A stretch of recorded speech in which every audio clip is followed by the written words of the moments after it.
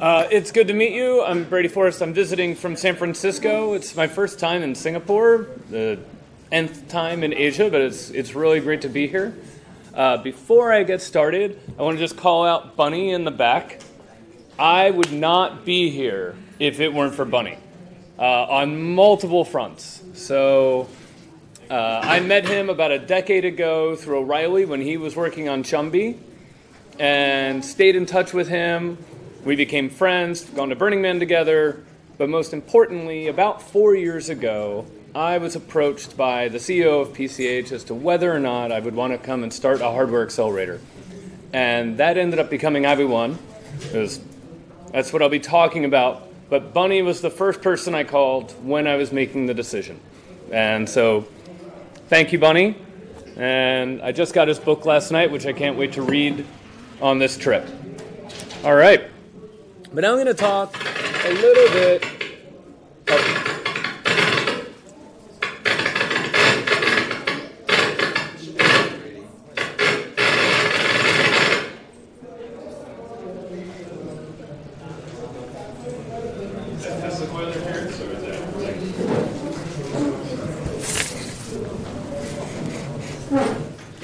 Okay. I'm not sure what's wrong. But now I'm going to talk about some lessons I've learned from working with 74 companies, hardware startups at Highway 1. Just a little background about myself. My career spanned about 20 years now. Started off doing supply chain management.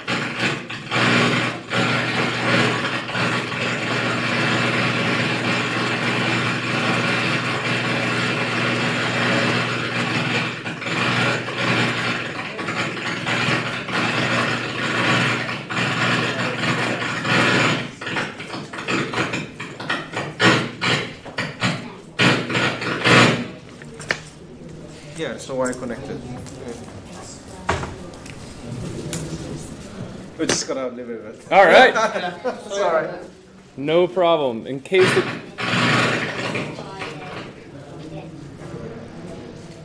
Nope, okay. Started off doing supply chain management, then ended up doing working in O'Reilly Media, where I started Ignite, if you've ever heard of that, a Global Talk series, then got into investment at Khosla Ventures, with Vinod Khosla, and then founded Highway 1, and wrote the hardware startup for O'Reilly. At Highway 1, I've worked with 74 different companies, all hardware startups. And by hardware startup, I mean a company that has to make something. Yep, I know, it's still loud. As part of its business. So generally, I tend to invest in companies that are basically software wrapped in plastic. So it's a company that, although it is shipping an object, they're really trying to make their money in general from data or software because they know that their hardware is going to be abstracted away. Either competitors will be fast followers, or the end goal is to embed into someone else's system and have other people making the hardware. These are some of the companies that we work with.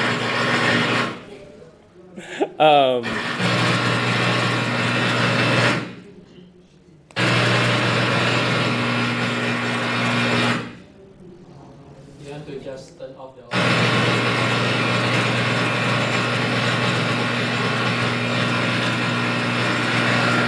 There's no audio here.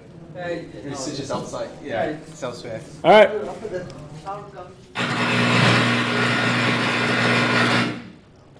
In general, this is what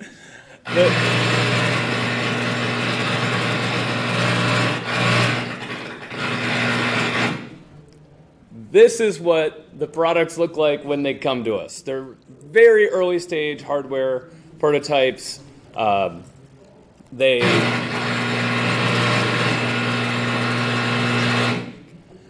have not been through design yet.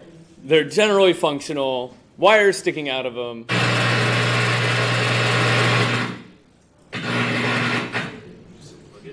Almost always just one generation from Arduino, sometimes made of Legos. And then when they leave, this is more what they look like. We're aiming for a complete product, something that you can really shows an investor what the end goal is, even if you've only made just one. Something you can show to potentially consumers as well. Because, let's be clear, although they may be functional, although they may fly, those drones may fly, that may make coffee. It ain't pretty. So you want to show something like this when you're actually going out to try and get investment or get someone to buy your product and to take you seriously. So Highway 1 is a 4-month program. I've had 7 cohorts, 2 cohorts a year. Take about 10 companies per cohort. We have engineers in-house. We take the companies on a Shenzhen trip, which is why I'm actually in town. I'm flying to Shenzhen tomorrow to take the companies around and to see factories and kind of see what manufacturing at scale is like. We have engineers in-house, and we help them out with fundraising. We invest in the companies. When we first started out in 2013, we put in $20,000 US. Now, we've made it much simpler, but we put in a lot more money. So we put in $50K for 5% of the company, and $100K for 8% of the company. Now, this is just ground, it's not a pitch for Highway 1. These are more about what I've learned from there. So before we get started, I just want to play some of the assumptions that I'm talking about here. This is based on my work with startups. It's very US-centric, but I think a lot of the lessons can be applied internationally. A lot of it defaults to work with consumers. About 2/3 of the Highway 1 companies have been consumer, but we've had many health, B2B companies that go through as well. And increasingly, we're moving B2B because it's a much clearer revenue stream for companies rather than hardware, or consumer, which is kind of a flash in the pan. And finally, a lot of it assumes that you're looking for venture funding. And I just want to state up front, although that is the bias for Highway 1 companies, that is not the only way to start a company. It's going to require a different level of engagement and involvement if that is the type of company that you want to start. But there are many, many companies out there that ship hardware that do not take outside investment or find investment in other ways from friends and families. But if you're taking on venture, then you have to realize that those venture capitalists are investing other people's money and they have to get a return. And so they're going to drive you to growth. And so these are the assumptions going into the talk. The first one is, big surprise, hardware is not software. If you are doing a hardware startup, it is not the same as a software startup. To put it simply, software, it just kind of works. You can put up a web page, you can change a button, you can add a text box, you can remove a text box, you can write a simple web app that tests your basic assumptions and get it out to 10,000 people with a minimum Google ad spend. And you can do that week after week as you're starting to iterate. You can use various frameworks to quickly whip up an Android app. It is just not the same as hardware. Hardware is more like this. It is a lot of development, and then maybe it works. Now, hardware has gotten a lot easier to do. Arduino, MakerBots, tech shops, which are tech labs where you can get access to machines, have made it more like software. You can download code and get tech specs from, say, Instructables or Thingiverse, but there's still kit assembly for all of the units that you decide to make. And so testing it on 10,000 users is basically impossible at an early stage. And that's caused there to be a very different investment landscape for hardware startups. Although there are some big returns, most of these are still about the software. Nest and Dropcam were both bought because of the services associated with it, not because of the objects. And a lot of these VC firms will invest in hardware, but they need to see serious software, and the majority of their portfolios are software. there's only a handful of company or of investment firms that really focus on hardware.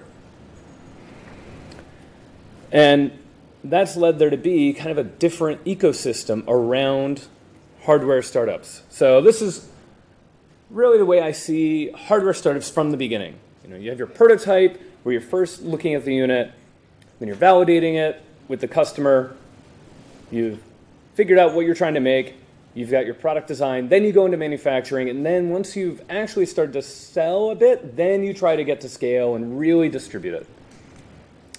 So at that prototyping stage, you're probably in university or on a crowdfunding website or an equity funding website, and you're building out the proof of concept and you're getting the founding team.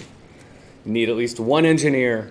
You need at least one softer skills person that can also be an engineer, but you still need someone who's going to take the lead on leading the company and making business decisions while the engineer is focused on the tech.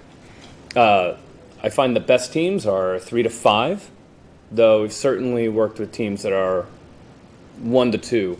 I generally do not work with solo teams anymore, because even if a solo founder is amazing, if they haven't been able to find other people to lead, then putting money into them doesn't really make sense, because they need to scale as a person and as a manager.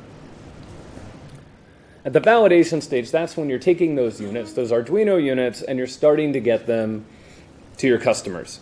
And that's when we see a lot of companies go into accelerators. And that can be Highway 1, that can be Hacks in Shenzhen, Y Combinator, Techstars, those are, and 500 startups are all starting to look at hardware, but they don't focus on it. But that is a great place for customer validation and to start to feel out the investment cycle. Where investment teams really start to dive into the companies is at the product design phase. And this is where I think is very, very important for a hardware startup. And there's 2 key points right here. One is the design for manufacturing, the DFM. So you've made this Arduino product, you've worked with the designer, you've made it look very, very pretty and sexy, but do you know how it's going to be made? Because that will inform your margin stack. And the margin stack is all the costs that come on making your fully loaded product. So there's the BOM cost, the cost of all the parts, then there's the manufacturing part cost, and then there's shipping, there's distribution, retail. And so if you have been working with customers who only want to spend $100 and it's going to cost you $50 to get it in their hands, you don't have a business, or at least you don't have a venture fundable business. And so you need to start thinking about these things very, very early. And sometimes that means cutting features. Sometimes that means going for a different market. Very often we have our companies start off doing consumer and they end up going B2B or government because the costs don't work for consumers. And then as they scale and maybe things become cheaper, they find a cheaper way to ship the product, then they can go back to consumer. Then after you actually know what you're making, you know that you have a business, or at least to the best of your ability, that's when you're going to go to manufacturing, start to approach companies like Flex, PCH perhaps, Foxconn, and maybe start to consider crowdfunding if that's something that you want to do. Now, I'll talk about it a bit later, but I think, too often we see companies go to crowdfunding at this stage. And if you are going to ship, if you think you're going to ship a lot of product, then that's the wrong stage. If you're just trying to ship 10, 50, 30, that's something you can do with pizza and beer and friends. But if you're going to be a real business and you're trying to do a blockbuster Kickstarter, I think you should focus on it more at that stage. And then after you've actually made your product, then you need to start thinking about scaling. And scaling is not just manufacturing, but it's distribution. So you're selling from your website where you have the best margins, but then you're in a Google war. So you want to start thinking about Amazon. You want to start thinking about going to Best Buy and other retail companies and thinking about distribution.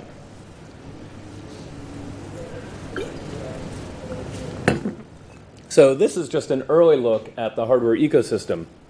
Another way that hardware is not like software is the funding gap. So as this base level idea is, we're just going to say, for argument's sake, that this product costs $2 million to ship. And if I was to look at the cost breakdown, that's popped up a little faster than expected.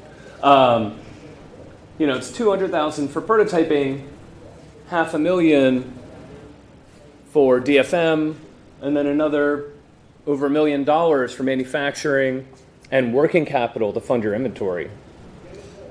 But the reality is, friends and family is going to be 25 to 50K. Maybe you'll get 100,000 from an accelerator. And then the average crowdfunding campaign is 125,000 US dollars. That is not enough to really ship this product. And I've seen too many companies come to me at Highway 1, where I'm only giving out $100,000, and they say, we don't have the money to ship this crowdfunding campaign, and we've accepted the funds, and we don't have any other choice. What can you do for us? To which I say, nothing. Like, good luck. You should have come to us before you decided to take people's money. There are many ways to go about this, but taking other people's money when you don't know how you're going to deliver, I don't think it's a good one. We actually had one of our companies at Highway 1 where they set their goal for 50K for a crowdfunding campaign, to be clear. But the internal goal was 250K. And they knew they could not ship it in a realistic amount of time at the quality level they wanted unless they hit that goal. They ended up reaching 100K. And it was the hardest thing that CEO did. She canceled the campaign the last day, didn't take anybody's money, and charted a new path for the company. Because it was clear that the product that she had developed would not fit the customer's needs and would not get the company to where she wanted it to go. All right, second lesson. You need customers as much as possible. And for this, I want to look at a company I did not work with, but I'm friends with the CEO, Pebble. Now, Pebble was one of the first big Kickstarter campaigns. Eric broke every rule I just talked about. He went on Kickstarter as a Hail Mary, and it actually paid off for him. But he's the rare one. The thing is, most people think that this was the first Pebble watch. That's not true. This was the first Pebble watch. It was the Impulse smartwatch. It only worked with Blackberries, and you could only do text and emails. He still has that inventory sitting in his closet to remind him about customer development. And when I was working on the hardware startup, this is what he said there to me. Don't worry about making something big from the start. Instead, get it out there, get feedback. Don't be so precious with your prototype. Instead, follow a process more like this. So when you're prototyping, just keep iterating on the prototype. Then test, and then realize you have to go back to the prototype. And keep doing that until maybe it's ready for customers. It's a demo, and then realize you're going to go right back to prototyping. And then maybe you'll get a little further. And all of these things, these take more time. It is very easy for you to just prototype and do something new. But once you engage with a customer, that takes up a lot more time. So they ended up doing okay for a while and kept going back to Kickstarter, but weren't able to raise the funds to keep going. And so as probably most of you know, they ended up being bought by Fitbit, mostly for their app store. And Eric is now in Shenzhen for the next 6 weeks, and I'm having dinner with him tomorrow. So lessons to be learned. The next lesson is prototype, test, and iterate. So this is a Highway 1 company, Compression Kinetics. You won't have heard of them because they haven't shipped yet. But what they are making are stockings that go on your feet and do active massage. So probably heard of compression stockings. They only work if you're moving around. But if you're just sitting there, they don't. And if you're a professional athlete in, say, the NBA or NFL, then after every practice, you go in a room and you hook up a machine like this and you put these huge stockings on, and this really loud air compressor runs for a half hour and pumps blood up from your feet because it improves recovery and keeps your muscles limber. They love the effects, they hate the experience. Also, $3,000. This is what Compression Kinetics came to us with. So very, very simple battery pack, xylitol for shrinking, this plastic webbing together, and Velcro straps. They ended up partnering with IDEO to experiment with what does it look like? And to take that into account, they said, okay, who are they going to work, who is this going to be sold to? Is it hospitals? Is it travelers? No. They decided on runners. Runners already wear compression stockings while they're out running. So how could they work with this customer's flow? That'll probably be their first customer segment. And so they started prototyping and experimenting and trying out different colors and looking at R.H. Geiger movies and other colors. And this one's blue and then green. Oh, now we're into pink. Yes, and Velcro added to the pink. Ooh, I don't like the yellow. I think the gray looks kind of nice, though. Oh, no green. And kind of spider-like. And in the end, this is more what it looks like. So the idea is a runner will go running with their compression stockings, and there's a small magnet here.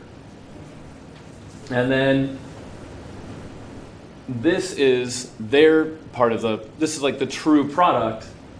So you can strap it on. This finds the magnet, so you fit it in the exact same spot every time, has the battery, and it uses buckles and Velcro so that you can set the exact strap, but then you can keep it right for your body every time. You don't have to retighten it every time. But in the end, they went through about 30 or 40 different prototypes. John would be up there sewing every night. He got really good. It requires that kind of dedication. So remember, prototype test, then customers, because all of these things take more time. I'm really glad they didn't stick with the yellow. I think these look pretty nice. Now, when you're prototyping, it's important to realize that you can prototype in 2D, 3D, and 4D. You can draw very, very quickly and then mold something out in clay. You don't have to go right to 3D printing or right to CNC. Think about the amount of time that each of those steps take. And so when we were working on the hardware startup, we kind of think of it this way. 2D is the concept. So what is it going to generally look like? 3D is the form. And then 4D is the experience. And each of these comes with their own set of tools. So in the 2D phase, you're looking at laser cutting, you're drawing, and then sometimes you can start to make, say, 2.5D structures just from a laser cutter. Then after you've felt it out a little more, you think you know what you're really trying to make, then you can make a 3D printed object, and then later go to CNC before you're ready for 4D. And 4D is probably more video. It's working with the customers. It's seeing what is that experience like with your prototype. And so again, it's really easy for you to work on your 2D and then go to 3D and wait on the 4D because time increases as you go to the right. And so do the dollars. It costs a lot more for you to film a video or to work with customers than to just draw something. So we talked about this before, but crowdfunding will not ship your product, at least not at scale. This is the story of Instacube. Instacube, back, I think it was in 2012, put up their Instagram photo frame for $99. And I was like, wow, how can they do that for $99? I've never seen a photo frame that cheap before. Amazing. What a great idea. Myself and many other people thought so. I checked out who the creator was, and they were D2M. They were a consulting firm that helped companies manufacture in China. I'm like, great. This is awesome. I am super going to be excited to get my Instagram photo frame that spring. Well, it was expected in March of 2013. I got it the fall of 2014. And I knew they were having problems. Well, first, when they missed the ship date of March 2013, and probably a little, but really it came through, but I wasn't too surprised when they said they were switching manufacturing partners. And they cannot ship in July. And that update came after the ship date. And too often what I see is this is what people think a hardware startup is. I have a 3D printer, I'm going to crowdfund, profit. It doesn't work like that. Cold reality is a lot more ideate, do a whole bunch of things, set up vendors, set up Slack, find your team, test, engineer, then maybe ship. So what I think Instacube did was they went to crowdfunding in September of 2012. They then started working on DFM. They went to manufacturing in 2014, and they did actual ship in fall of 2014. So their stages looked like this. In reality, I think you need to do this because you don't know how you're going to make your product until you've done DFM and lined up your manufacturing partners. You haven't done your margin stack. They couldn't ship the product for $99. And it ended up killing the company. Because remember, going from left to right costs a lot more money. And in their end, they ended up getting written up. They got death threats. People quit the company. It was pretty bad for them. The only reason I keep my Instacube is just so I can hold it up in talks like this. And I'm like, the manufacturing is so shoddy, it doesn't work. But it was too big for my suitcase. So in the end, just remember, a hardware startup is not a software startup. You need customers. Don't be precious with your prototype. Get it out there. Learn as much as possible. Prototype, test, iterate, go back. Keep playing around. Don't waste your time. Prototyping can be very simple, should be very simple before it gets complicated. And do not rely on crowdfunding to ship your products. Applications for the next class of Highway 1 will I think it's like May-ish. Oh, and I should say, I have stepped away from day-to-day operations of Highway 1 and passed the torch off. I left PCH in December, but I still help out quite a bit with the teams since my being here, and can answer questions about Highway 1, hardware, all that type of stuff, either now or, I think we're about wrapped up, or after the session. Thank you very much.